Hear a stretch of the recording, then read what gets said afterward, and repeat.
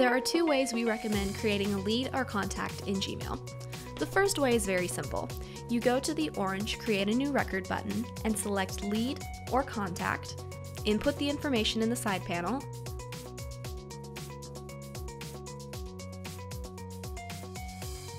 and bam, you're done.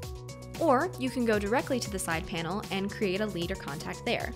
If you go to the customer's email you received, you'll notice a yellow Create a Lead and a blue Create a Contact button in the side panel. When I click on one of those buttons, you'll notice that the information from the customer's email signature has been pulled over into the new record. If this doesn't happen for you, then you probably don't have signature extraction set up yet. To do that, you'll need to go to Settings and go to Signature Extraction. If you want to save time in the future, set it to Autofill Form, and Cirrus Insight will know to always pull information from the email signature when creating a new lead or contact. Once you've got that set, click the Inbox tab and it'll take you right back to the customer's email. Finish inputting the information in the side panel and hit Save. Then you're done. You'll see the new lead or contact record appear in the side panel. You can edit contact records here as well.